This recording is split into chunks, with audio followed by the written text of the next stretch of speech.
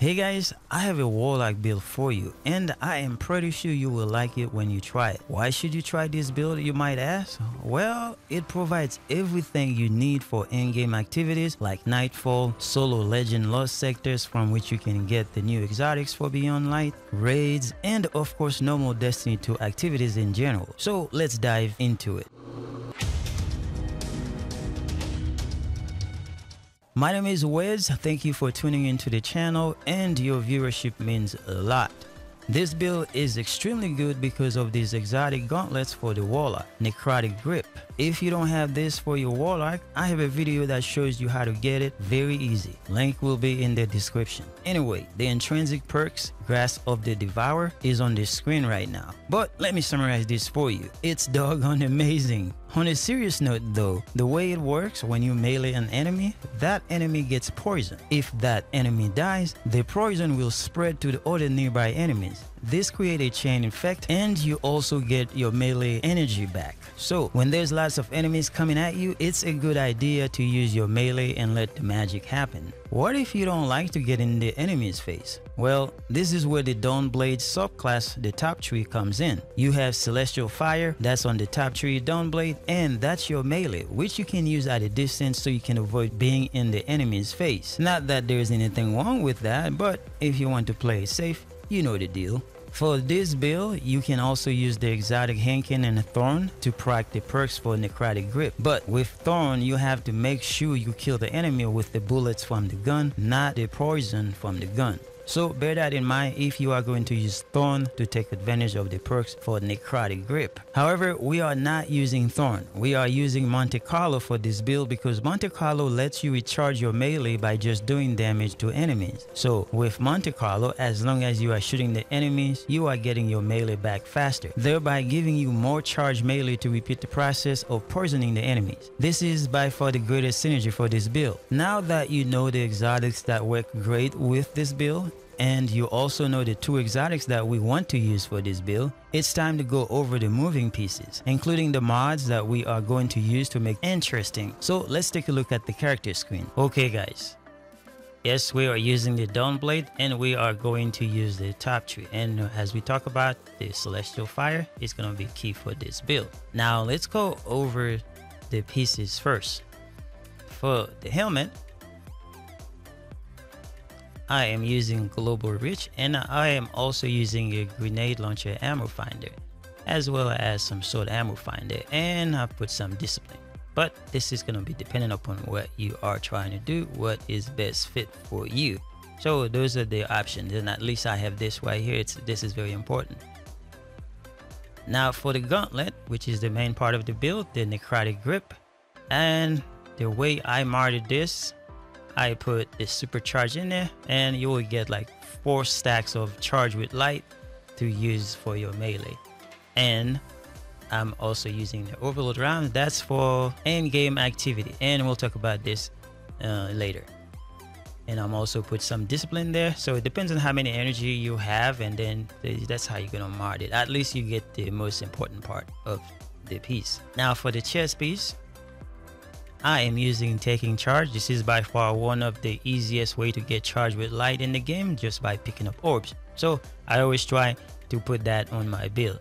And I am also using Concussive Dampener, that's for reducing incoming aerial effect damage from enemies. So if you can put that on there, make sure you do in every build that you make. That will help you out. And then I'm also putting the sniper damage resistance, because some of the enemies from long distance, sometimes they can hit you, especially when you are doing stuff like Nightfall, you know, solo lost sector and stuff like that.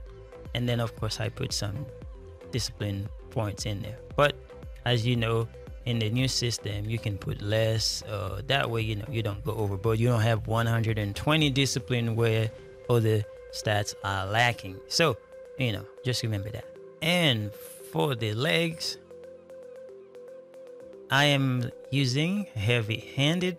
This is a very good piece for the build because as you can see, it says while charged with light, regain half of your melee energy when you use a charged melee ability that consumes 1 stack of charge with light.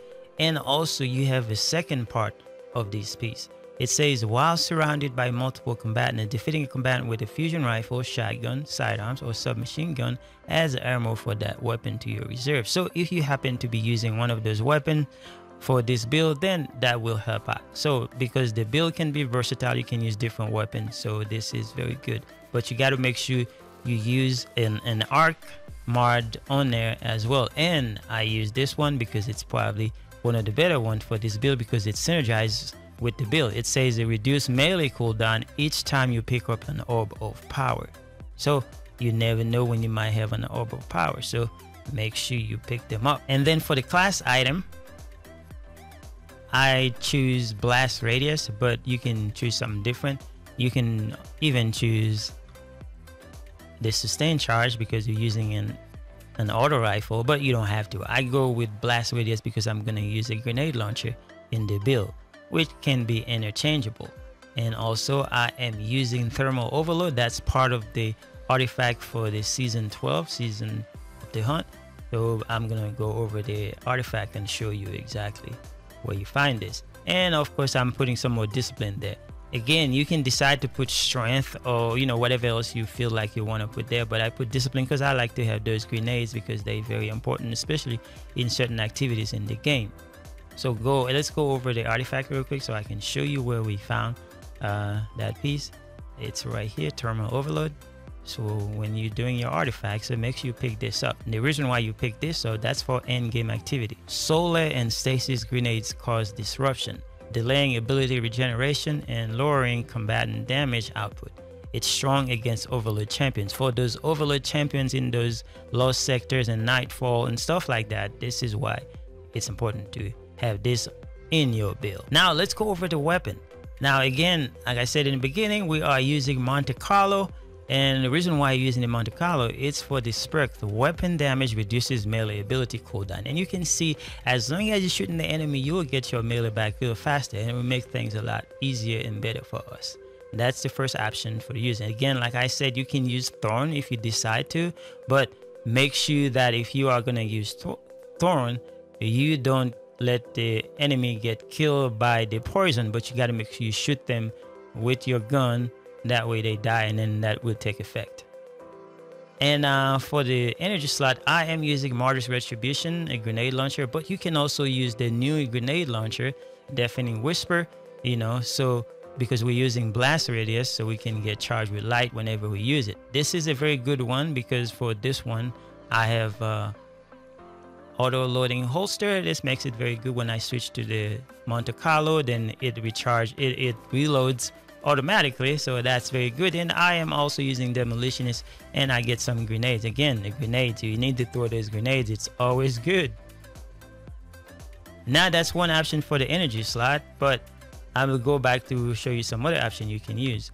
And then for the power slot, I'm using the 7 Seraph Sword, but this is not end all be all. You got to use whatever you have and whatever you can. That's for DPS, for using boss damage and stuff like that. I can use this because it's a very good one, but you can also use a grenade launcher. You can also use your sword. You can also use the linear fusion rifle. So you have options because you're using an exotic in the kinetic slot, so you have plenty of options to use for legendary. And you can switch things around if you don't want to use Monte Carlo, but Monte Carlo is really important to the build. But if you don't want to use it, you can choose to use something different. Now as far as the energy slot, you can also use the Achilles SMG because it is very good, and it's got Demolitionist on it, and it also create Warmind Cell, and that's part of the reason why we put Global Reach on there. That way when we create Warmind Cells, we can use the Warmind Cells to kill all the enemies in the room, and that makes the build a lot more better. So that is it for the solar subclass if you're using with the solar. But say for instance you want to use stasis, you can use stasis with this build. There's not going to be much changes. So this is let's look at the stasis one. So with the stasis, you can choose whatever makes you happy, whatever you like as far as the fragment that you can choose. Just choose the best for you, and that's all I'm gonna say about that. And then the best grenade is dust field grenade, but that's just preference. And when you're using it for the weapon that we are going to use, we're going to still use Monte Carlo. We can also use this, and we can also use the SMG, and we can also use a lot of other options. As long as we got the Monte Carlo in the build, then everything else is fair game.